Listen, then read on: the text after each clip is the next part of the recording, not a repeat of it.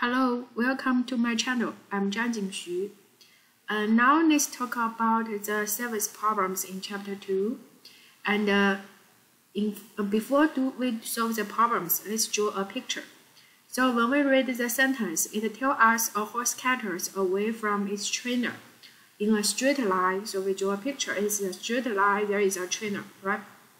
And then it moves 116 meters away in this times 14 seconds. So then we can write this the x1, the distance is covered, and then time taken t1.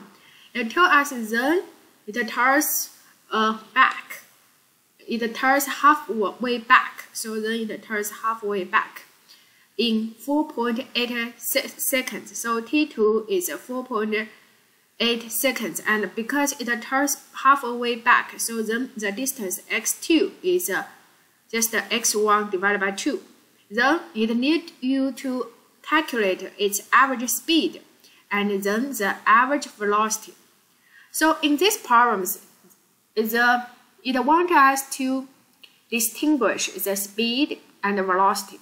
As we talk about, the speed is the distance divided by the time taken, and the velocity is the displacement divided by time taken.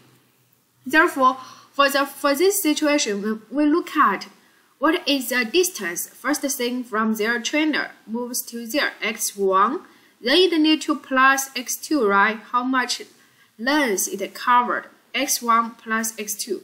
And then when we consider the velocity, it's displacement divided by time taken. And then the displacement only determined by the initial position and the final position, right?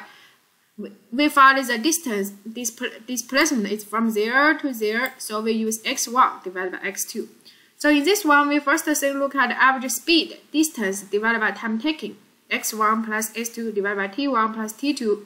This x1 plus x2 is how much length it covered, distance it covered.